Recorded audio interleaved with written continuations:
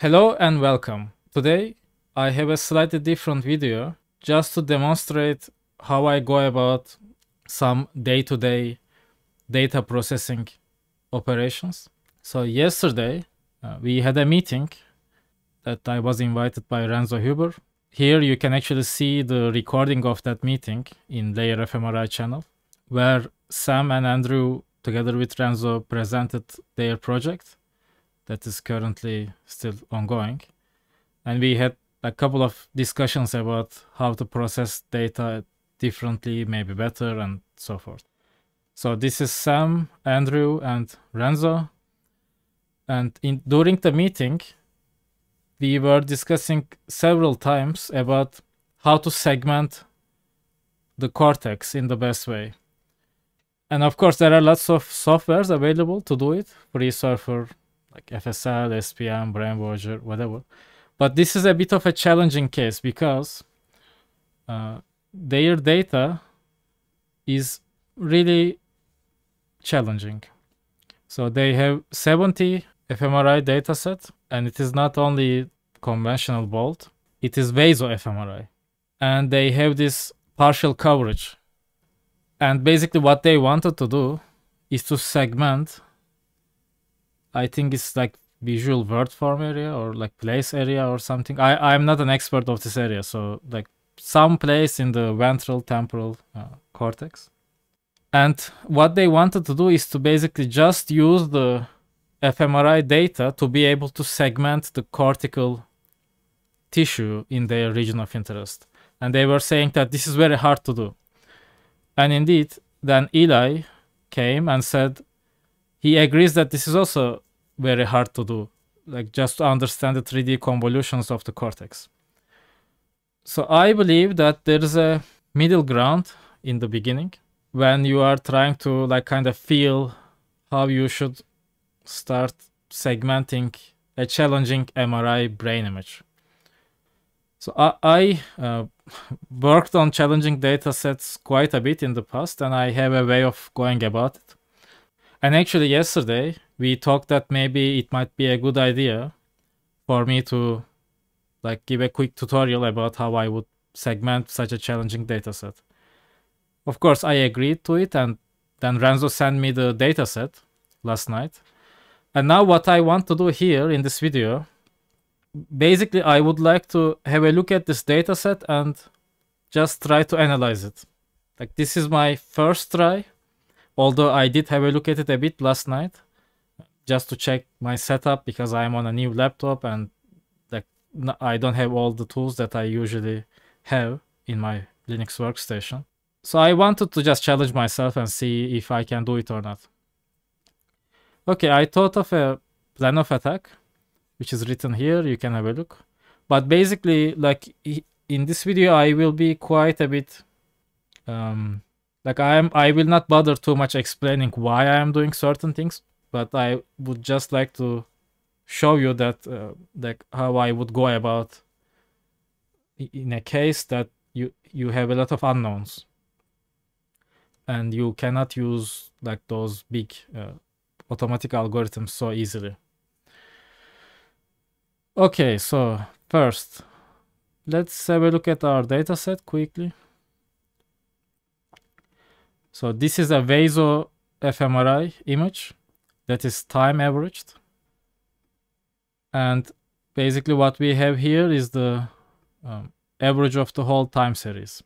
And in the VASO contrast, due to the dynamic division involved, you have a T1 weighted image that comes out of your fMRI data. You can see that this is partial coverage. We have only a part of the brain.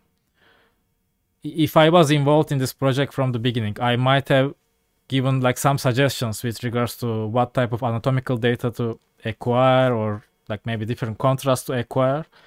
I am not going to do that, and I will just work with what I have. And what I have is only this single 3D volume, and what the users want to do is to segment the cortical gray matter around this region, as far as I understand from their screenshots. Okay, first thing to do is to just have a look at the header of this dataset a little bit. For having a look at the header of the Nifty dataset, I recently started using LayNii program, and basically you pass the path to it, and when you don't say anything else, it just shows you the header. And in the header, I can see that this is a dataset that is approximately 0.85 millimeter isotropic resolution with 36 slices in Z and 206 X and Y. Okay, fine. This 0.85 is all right.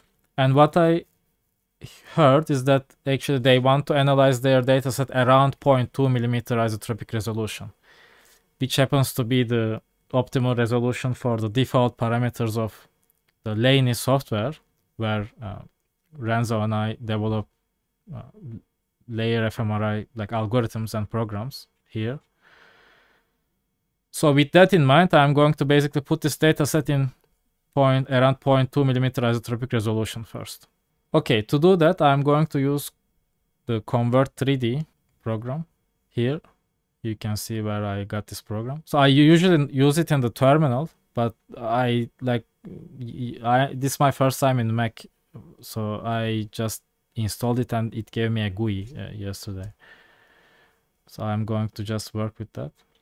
Okay, now I have the Convert 3D user interface, and here what I would like to do is to run the following program. This is my input image. I would like to interpolate this to around 0.2 millimeter isotropic resolution. Resample 400%, and we can call the output VASO mean 4x. Oh, I should have called interpolation. Okay, now we execute and wait a little bit.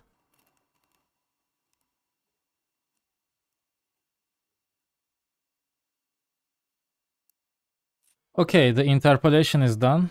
Now let's check it out in ITK Snap.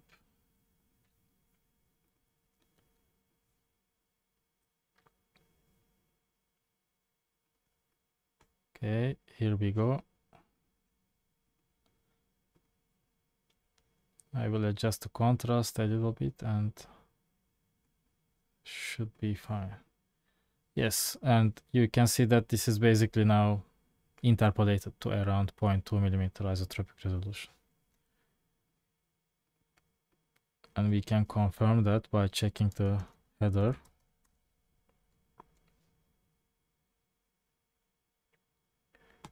See, all these numbers are now decreased by 4 factors.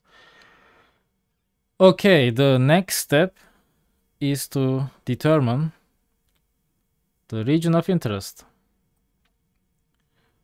However, I call it slightly differently. I call it the scope of interest, and hopefully the reason will be clear once you see it. Okay, we are in ITK Snap, and I know that the region of interest is around here, I believe. I mean, if I'm slightly wrong, it doesn't matter too much because this is just a proof of concept anyway. Okay, so without explaining too much, just see what I'm doing.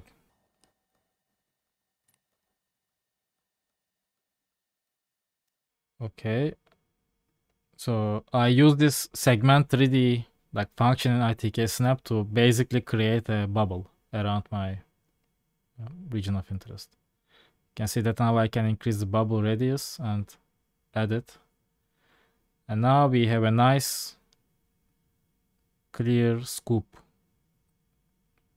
here. I can click next. And if I want, if this is like not large enough, you can grow it a bit. See, it's growing. But I'm happy with that, it's fine. Then I click finish. So now I basically have this scoop around my region of interest. I'm going to save it. Okay. Close it. So now what to do with this scoop? I am going to mask our image with this scoop using NiiMath. Hopefully you can see which command I'm using. And at the end, what we get is basically everything that is outside of that scoop is zeroed out in the image. Oh wait, my keyboard setup is not showing all the parameters, like all the key presses I am pressing. Okay, now you should be able to see what I'm pressing. Okay, fine. So this is our region of interest. Next, what I'm going to do is to filter this image a little bit. You can see that it is quite a bit noisy. Of course, this is data originally acquired at 0.85 millimeter isotropic resolution, and now we are like upsampling it, and we are trying to see intricate details of the cortex, but the data is recorded at a lower resolution. So ideally, I would say maybe it's better if you can afford to acquire like a 0.4 millimeter anatomical image, or maybe even lower, 3.35 millimeter isotropic image. And by the way, when I say it, like I really mean it, and this is actually a part of my current research. Like there is no substitute for acquiring your data at a higher resolution if you want to see the details at like really fine details. And if you can afford maybe like one scanning session to get like really high resolution images of your data, rather than like trying to force your way through like upsampling to fMRI data and so forth. Anyway, if you are interested, you can have a look at this paper about like high resolution anatomical imaging. Okay, now I would like to run a filter. And for that, I am going to use a little tool that I have written a couple of years ago.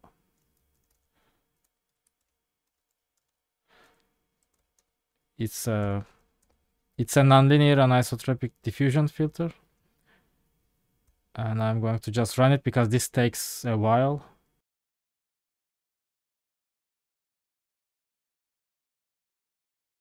Okay, we will keep this running.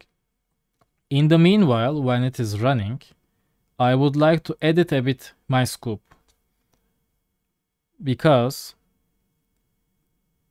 there is a big chunk of tissue there that I want to just discard, and that is the cerebellum. It will help us in the future, in the next steps. Okay, now let's load the whole image as an additional image. And let's draw our scoop.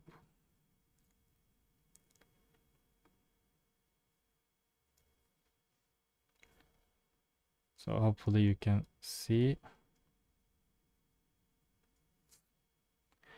I should adjust this guy a little bit. Okay, this is a bit better. Okay, now I will also activate the other camera. Whoop. Hey. So one important point is this guy. This is a drawing tablet from Wacom. I mean, you can buy like other brands too. I don't care. I just like Wacom the most. And it requires a bit of training to be able to use this guy effectively. However, if you are going to invest your time in like high accuracy and precision, like tissue segmentation processes, it is a good investment to have it. It comes with a pen, digital, and basically you look at your screen while your hands are drawing on the tablet. It takes a bit of time to synchronize, but like, I mean, if you practice with it for a week, you will get it. It can be frustrating at the beginning, but it really worth your investment to be able to do it. And many people try to kind of cheat by like going to tablets, like iPads with the screens. I think they can be used nicely too. However, the problem is that there are no native apps there that allows you to segment like nifty images. So it is a bit laggy, and the hardest thing to deal with while doing what I'm going to do next is to deal with the lag. You need to have a really fast responsive device to kind of spend the least effort doing this manual editing work that I'm going to show you next. Okay, like anyway, okay, now I'm in ITK Snap. Oh, by the way, I set my tablet drawing tablet shortcuts in a way that they map to page up, page down, and that is very useful in ITK Snap because I can quickly go back and forth. Or maybe I should change the linger time of this guy a bit. Okay, so what I'm going to do is I'm going to select a brush and select clear label. I will go and make a very large circular brush. I'm going to adjust my contrast a little bit so that I see these structures easier. Okay. So now what I want to do is to basically get rid of the cerebellum. Like so. But of course, doing it for every slice is cumbersome, especially at this upsampled resolution. Therefore, I'm going to do it for I'm going to do it by jumping. Why is it showing this guy? I don't like it. Wait, let me check my Wacom setup. Okay. Now I don't have that annoying thing anymore. Okay, so let's go.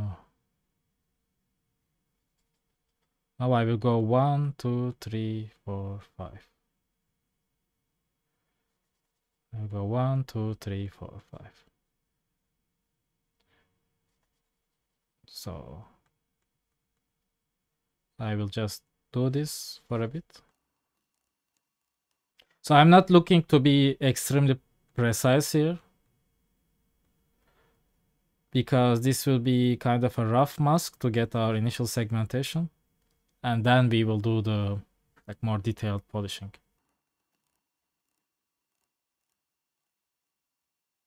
Okay, this side is done. I can go to that side.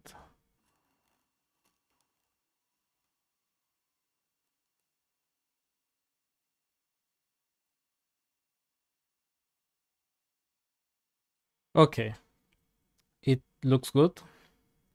So I will stop doing the manual work right now. And now I'm going to save this file.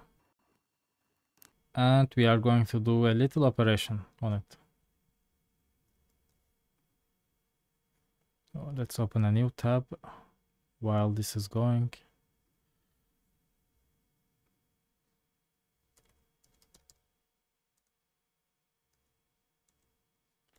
So I'm going to erode 2 times. And I'm going to dilate 2 times this binary image.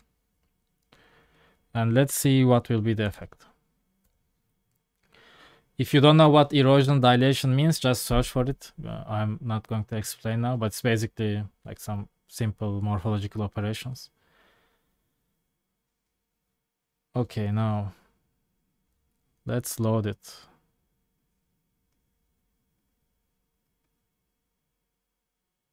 Oh, look. All these extra slices that we would have been worrying about, like manually erasing, is already gone.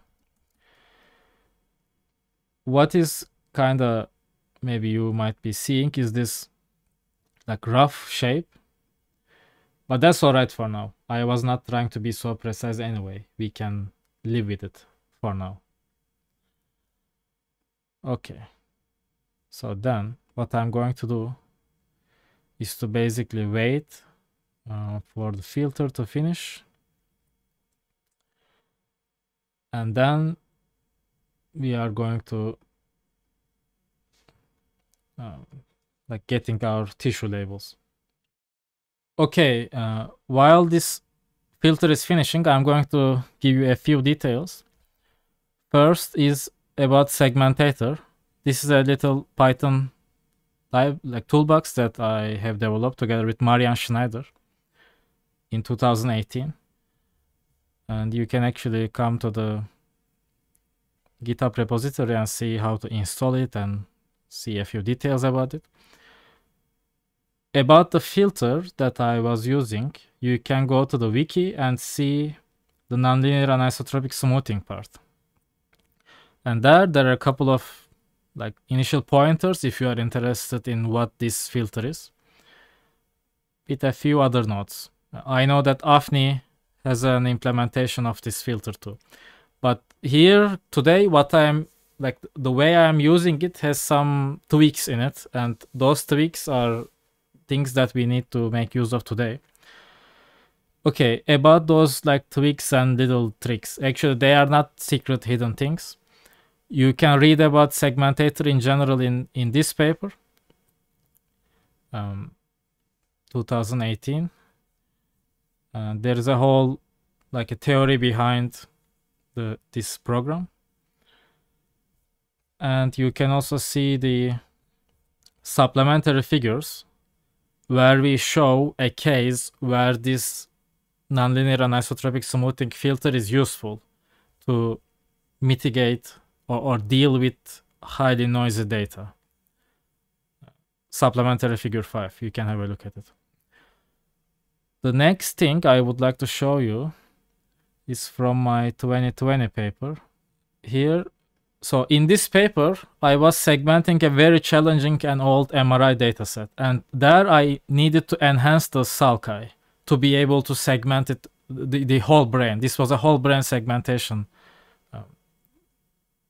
challenge actually. Although there are many neuroscientific parts about it, what I would like to highlight is this part, cortical segmentation. And here I am detailing a bit how we make use of this nonlinear anisotropic filter in a specific way to enhance the sulci. So you can get your pointers from here if you are interested, and I recommend you to check the figure 12. For instance, here you can see that in this blurry image at this region, the sulcus here is enhanced after running this filter. And many other details, but I'm not going to go into them right now. Okay, our filter has finished. It took 41 minutes. Let's have a look at the effect of this filter. So I load my masked image, that was the initial image, and then I'm going to show you each iteration of this, each fifth iteration of this filter to give you the idea. Okay. Here you can see that I'm looking at my region of interest. Okay, now we will go 5 iterations, 10, 15, 20. Again, 0, 5, 10, 15, 20. With the parameters that I set. Okay, and what did happen? Did it help us? So let's have a look at this case, for instance, this sulcus here. Which one is easier to see? The initial image, or after 10 iterations, or after 20 iterations? Also, let's have a look at maybe some white matter, intricate white matter parts. Like here. How the image is evolving. Of course, I would like to highlight that this is still a smoothing operation. Although it is nonlinear and it is anisotropic, it is still smoothing. So it will force some structures inside your data. And maybe you don't want to have them. But my point here is that by using this filter in this case, that is upsampled, kind of noisy image, and we want to segment it, it is actually useful because after, let's say we decided to use 20 iteration version of it, if we are in doubt in the original image, oh, is this a sulcus here? Where should I Like, where should I put my outer gray matter boundary? Maybe the filtered version can give us a hint about where to put it correctly. Like, we are literally squeezing the signal out of our data by using this filter. Okay, the next thing I'm going to show you is what to do with this filtered image now. I'm going to mask it with my cerebellum removed scoop, and I'm going to name it like so. Okay, and now I'm going to call segmentator, not segmentator filters, but segmentator. You can, like, what I'm going to show you now, you might be able to do it in some other programs too, or writing your own custom code, but this is just like what is convenient for me right now. Oh, one thing I forgot to add here is actually saying use the macOS X backend, just to make it look nicer on the screen. I might do a bit of maintenance of this program soon. I just didn't find time to maintain it for a couple of years now. Okay, it's doing stuff. It's generating a GUI, hopefully, and let's see how it will look like. And this step, I call it probe descriptors. Oh, by the way, like I realized that I forgot to add the cerebellum removal part, and I went ahead and added it to this list. So this is the GUI that we are seeing. I'm going to zoom a bit here. The orientation of this image doesn't matter. Oh, I see that I forgot a little like region to remove it, but that's all right. I can remove it later. And now what we see on the left hand side is a 2D histogram. On the x-axis there's the intensity, so white is like here, grays are there, darks are there, and on the y-axis there's gradient magnitude. And if you don't know what it is, just have a look at this paper and the literature within. Maybe figure 1 can help you to understand what's going on. But that's not so crucial right now. I'm just going to like probe like which tissues are where. Okay, you can see the controls of segmentator here, by the way. So if you are not sure like which buttons I'm pressing, which clicks I'm pressing, and see, look, all these like white stuff. Also, this is another way of probing the tissue. All this white matter stuff lives here, and the gray matter stuff lives there, and the sulcus stuff lives there.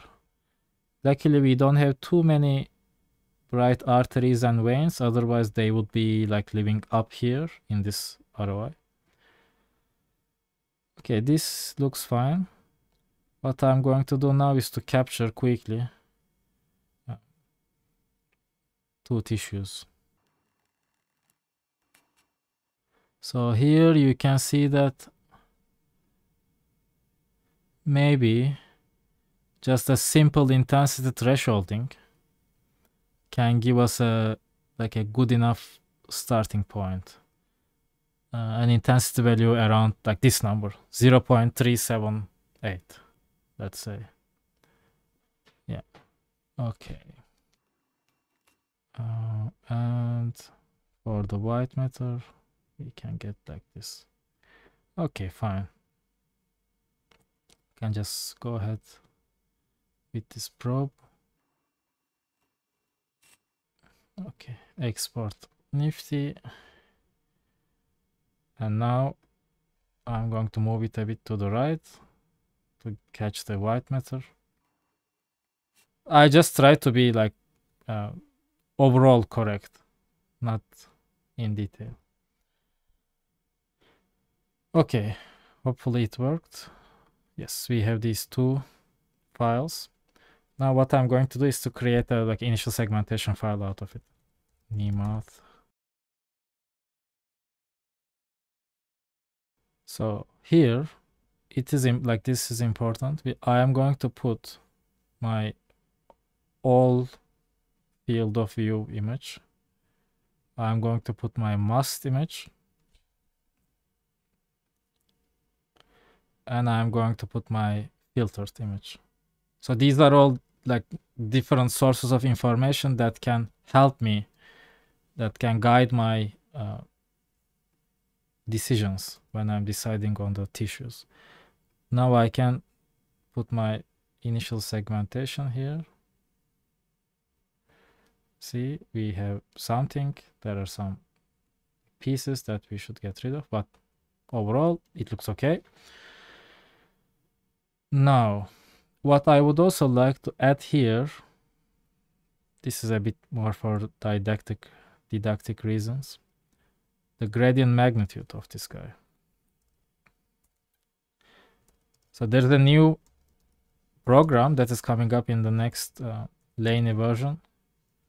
It's called LN2 Gramac, and basically it computes gradient magnitude.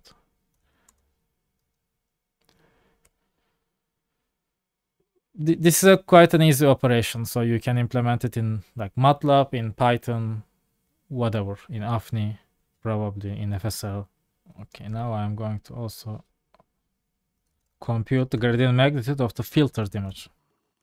So let's load this one too, just to see.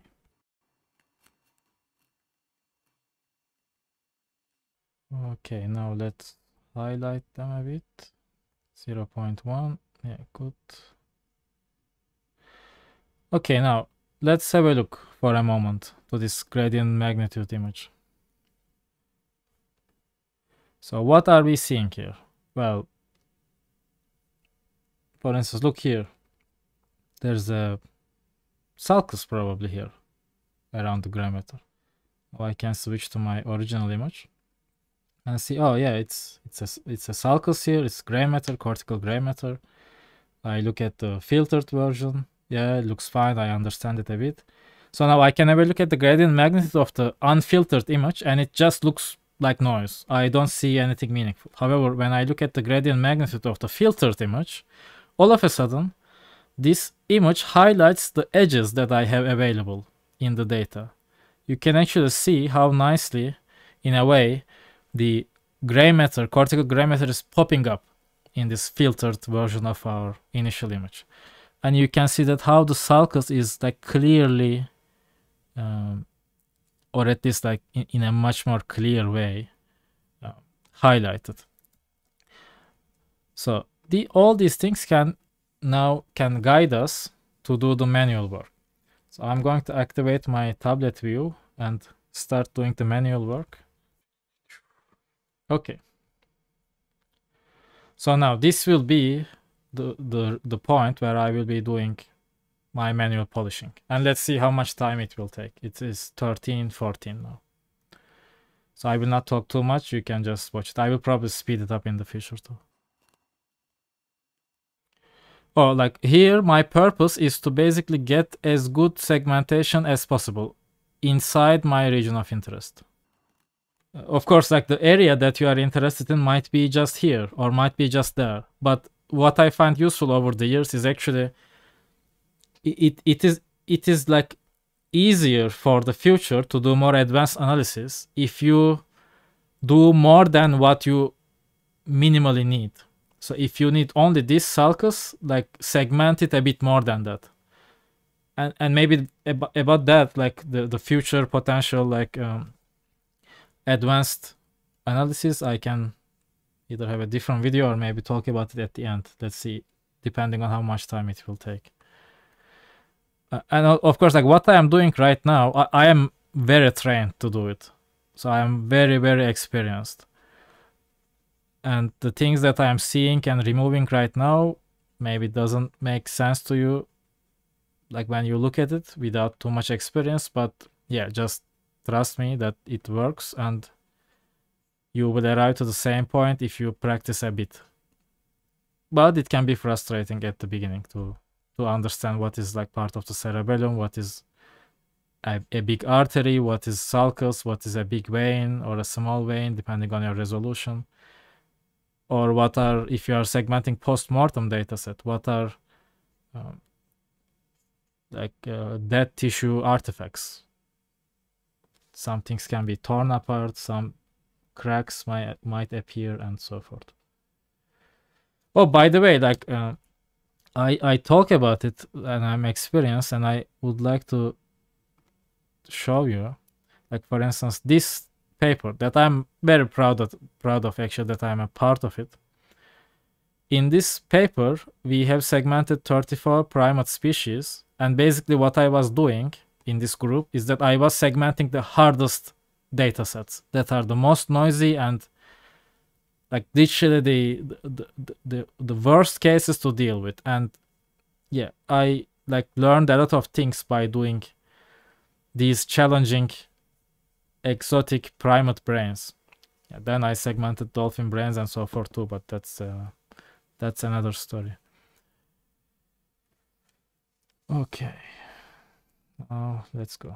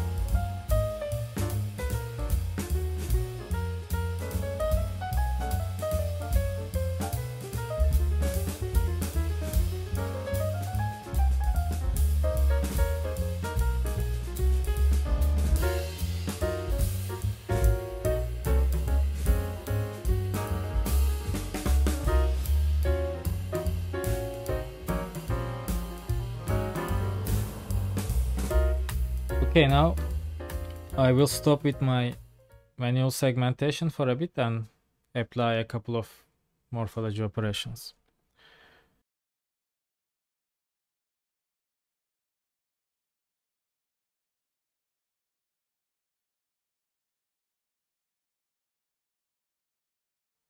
So here I binarize my segmentation with two classes. I erode it one time. I apply Gaussian smoothing. So this breaks the binary nature of the data, makes it floating point precision between 0 and 1. Then I threshold everything below 0.5 to 0, and then I binarize it, which means that I am basically making everything non-zero equal to 1. Then I am dilating it to get a white matter and gray matter mixed map.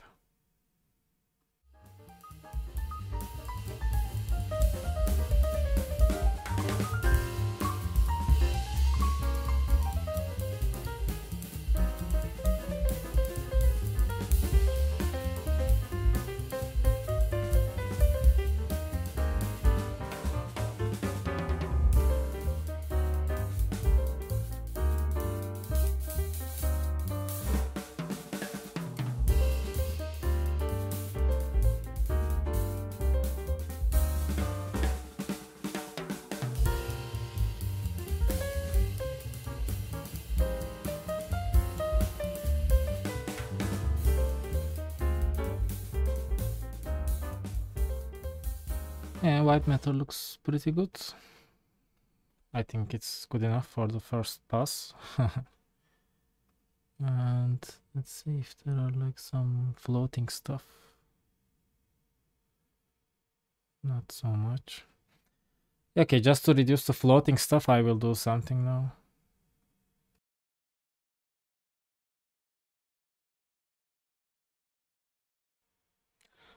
So this basically says that there are 25 clusters and the biggest cluster is labeled 1. So I'm just going to leave that one. This is kind of a minor thing.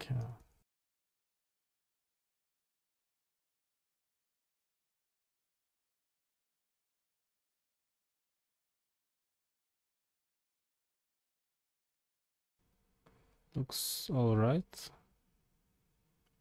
I mean, this can be like improved further and tweaked, but also like we need to know where to stop because the data is data, and like we cannot force something that is not there.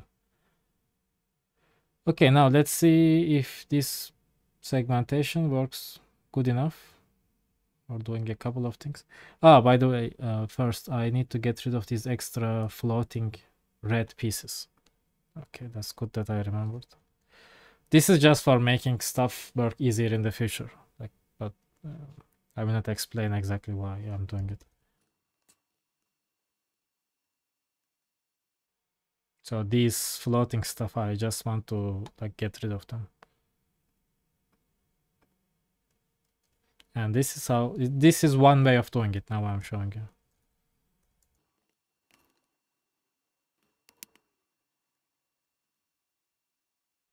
Okay, the biggest one is still the 1, so that's good.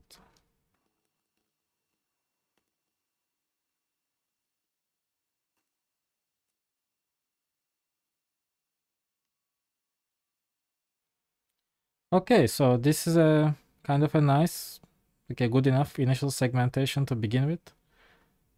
And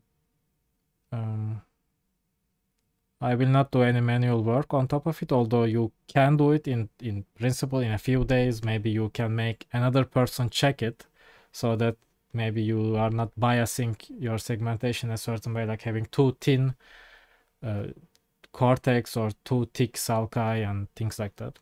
But anyway, for now, it is good enough. I think I made my point here with regards to the tools I am using to accomplish this. Now I will not do any more manual segmentation, so I will turn off the camera. Okay, so now, well, look at the time. We didn't even spend 1 hour doing this.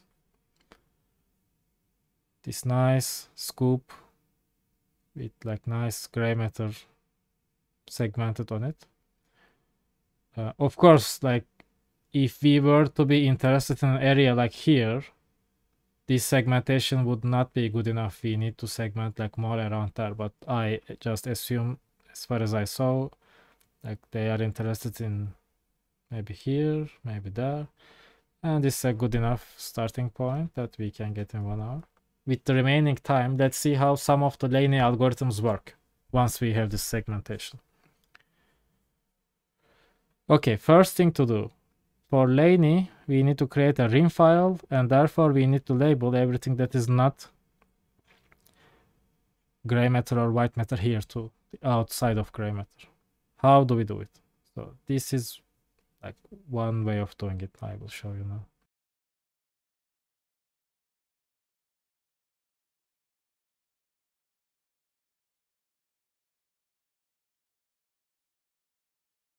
Okay, this I think looks all right. Now let's RIMify.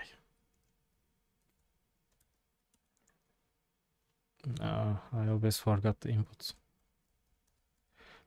Although I wrote the program. Inner gray matter blue is 3. Outer gray matter 1. There we go. This is the format that LayNii likes. Oh, by the way, look at this small trick. I can hide the red stuff. Okay, now let's see how we will do.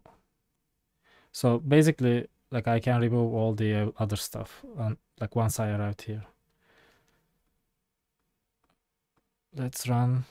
Let's get some layers with it, huh?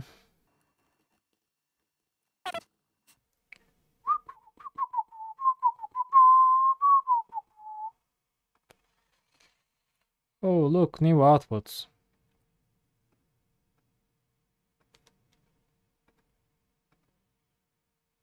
Oh, there we go. Our layers. Well, I mean, this doesn't look so nice, so we can just clear it.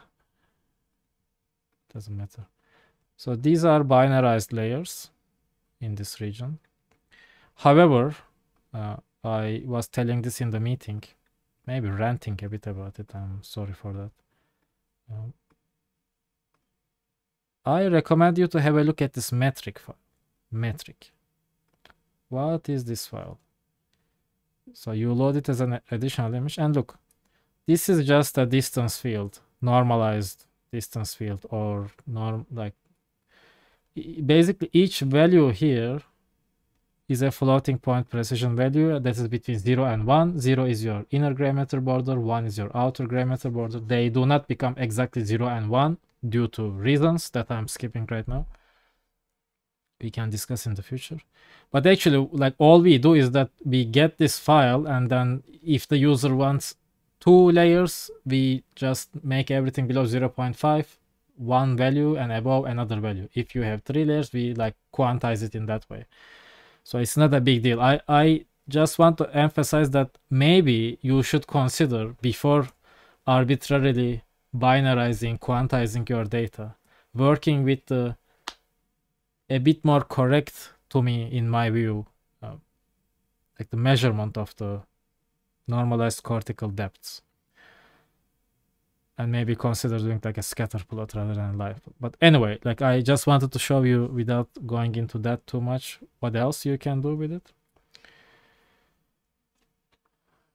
Let's load our segmentation again. Oh, wait, let me show you this file. Let's have a look at the mid gray matter file that we also export from LN2 layers. Oh, whoops, something went wrong here.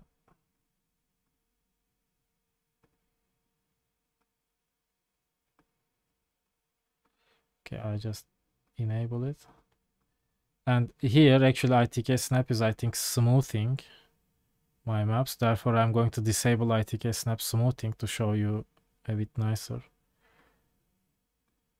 Yeah, smoothing was on. Now I will turn it off. And see. So this is basically a 1 voxel tick, like a quick rendering of these voxels here. If you see a bit of holes here, don't worry. This is just like a visualization issue in ITK Snap. It's not an issue, like, I mean, the algorithm works correctly, but anyway. So now, let's say I would like to flatten, which is a big part of neuroimaging, flattening chunks of cortex. I would like to flatten an area. Let's say my activity is around here. I mean, I don't have the functional activity here, so I cannot say it, but let's say it was there. I would like to flatten this region. How can I do it? So basically in this file, I am here. Now I'm going to just label a single voxel.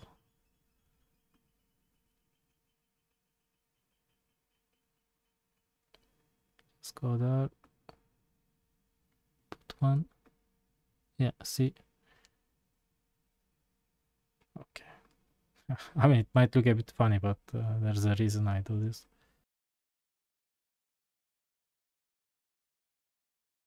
So this is quite a big function, LN2 multilaterate. I'm very excited about it. And actually, like, this function is how I was able to do, like, I talk a bit about this function in my paper. So here you can see the scopes. I have segmented in a much larger region, like 4 regions per subject actually in this data set. And basically we are going to do this, having the folded region and then flattening it.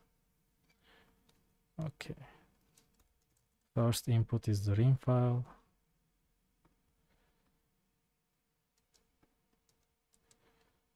Then I pass the control points file. That is my centroid. Oh, by the way, like, you can read about this thing that I'm showing you in my blog. If you go to the rolling pin for brain chunks, this thingsonthings.org, this is my, like, little funny blog. We talk all about it. What is this algorithm and how it works, if you are curious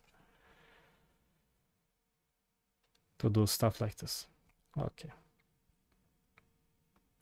And now, and this is the nice part, I give a radius.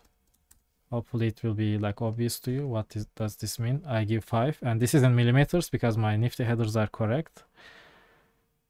And with that, I can just press go. Hopefully it will work. I didn't test this bit on this dataset before. Doing stuff, computing. Okay, finished. So now let's load this perimeter file. Oh, look, we have a small region. Ah, this is, I think, too small. We can go a bit, like, higher. 15. Let's try it. So you can see that basically in that little dot I put there, one voxel, I am like growing a petri dish around it, or a cylinder actually. You will see soon.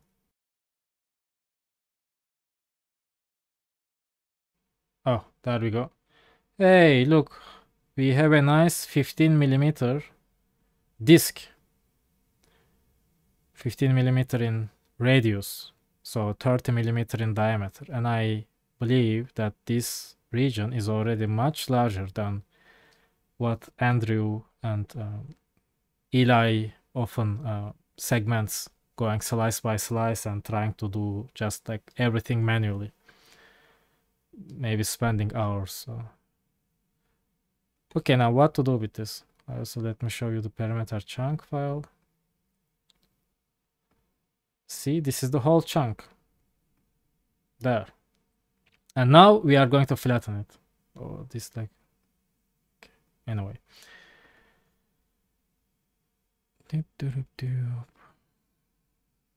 and by the way, now I would like to show you something really important, and that's a big new feature in LN2 layers. Look here, curvature. What can it be? Also thickness. Now let's export them. So these are just extra outputs, and I think for a detailed quality control, you need to have a look at your thickness values. maybe even report what was the thickness, average thickness in the area that you have segmented, maybe across subjects, to see it's consistent first. And also these thickness values can give you insight about what is your effective resolution. Like if you have 0.8 millimeter voxels, but if you have only in your region of interest maybe 1.5 millimeter thick like gray matter segmentation, this has implications on how many like layers you can see, or how many layers you can interpret with regards to your functional activity. Whereas maybe in the motor cortex, somatosensory cortex, I don't know which one was a thinner one, you have like 3 millimeter thickness. So having 0.8 millimeter isotropic functional voxels there has a different meaning in terms of the amount of layers that you might be able to interpret and ascribe to whatever, like feed-forward feedback stuff. Okay, now let's have a look quickly to this thickness file.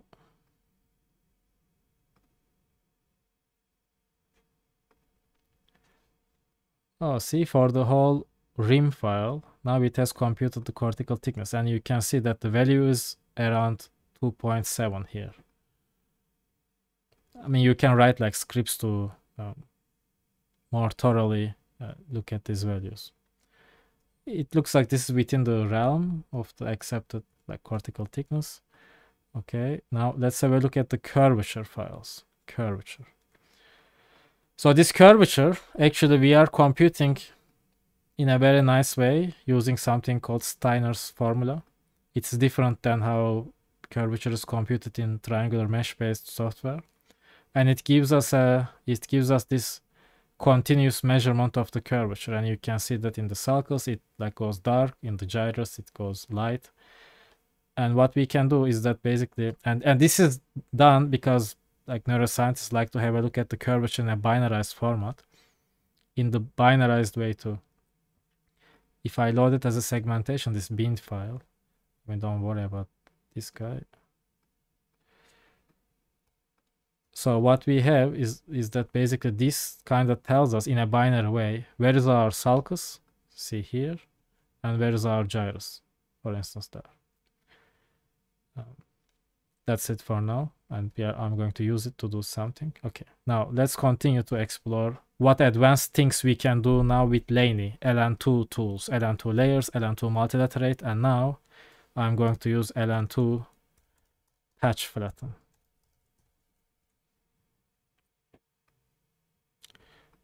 Okay, now it uses a values file, and first I'm going to use this curvature file for that. Then the coordinates that is coming from the multilaterate. And now I'm going to use the depth coordinate that we have. By the way, like you can use other software to parameterize your surfaces too. Like you don't need to stick with LayNii. This LN2 patch flatten is written in a way that as long as the Nifty files have like some parameterization, it will work. You will see.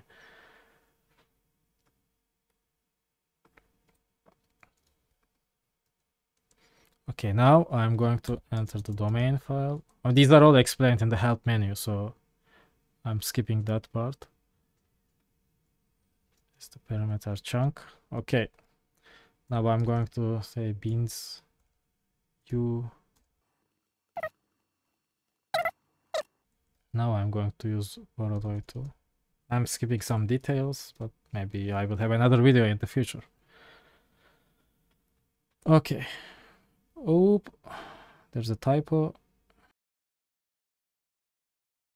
And now let's see what will happen. Okay, here we go. Oh, look, our gyrus is now flattened. The white is for gyrus, dark is for sulcus.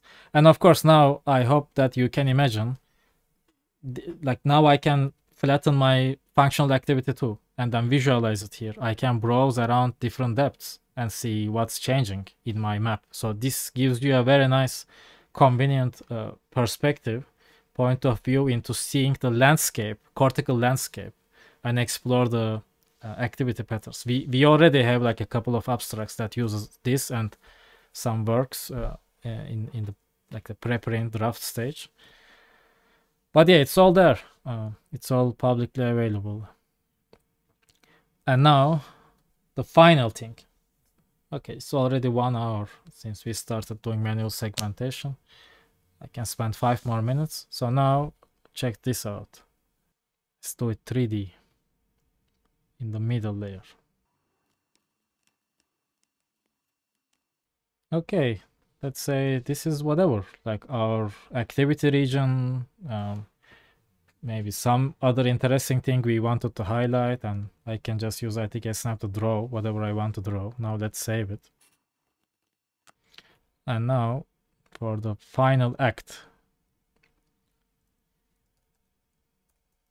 And this is new. I implemented this code a couple of weeks ago. I hope it is there. Oh, it's in the development, so I needed to compile it separately. But this will be available in the next version of LayNii. Once we release it, once I have a bit of time and we can like, coordinate with Renzo. Okay, now I'm going to unflatten this. And this chords XYZ is a new output that is coming from LN2 patch flatten. This one, folded chords.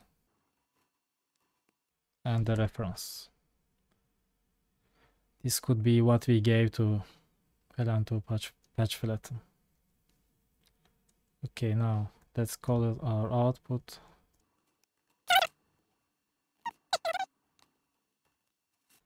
Okay, now let's go back to our folded brain. Here, this image. Let's make it look a bit nice. And now let's see what this back projected unflattened file is doing. Oh, look. What is that? Can you tell?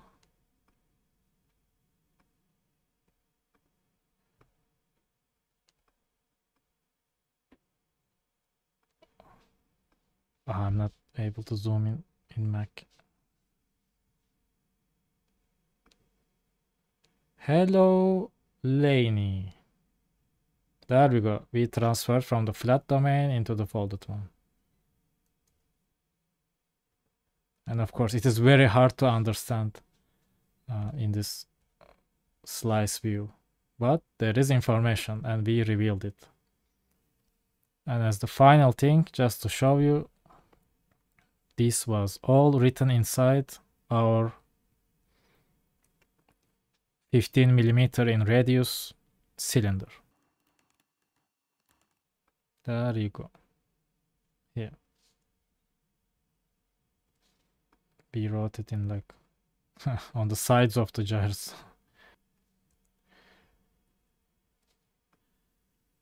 So at this point, I would like to say that, yeah, this is how I would go about segmenting a challenging partial volume dataset, given the constraints. And I think many parts of this process can be automatized and different algorithms can be derived. I am actually working on these things in my day-to-day work. But I advise that, of course, like I do not like doing manual work and going through dataset like this. I want a big red button and when I press it, all these things happen. However, with high resolution imaging at ultra high field right now, we are not at that stage yet. We need to explore which type of approaches work the best, that gives us the accuracy and precision we desire and by using our time efficiently, by using the right tools and right techniques to accomplish what we want to do, and not got stuck in the past or stubbornly insist on doing things in one way. Because as you can see, in basically like around 2 hours, like I am done and I'm just like having fun now. Okay, that's it. Hopefully this is useful. Maybe in the future I will make more like a lecture format of this. Maybe I can detail like parts of it, why I like did some things and didn't do other things, but that's it. Okay, thanks for listening. Have a nice day. Bye.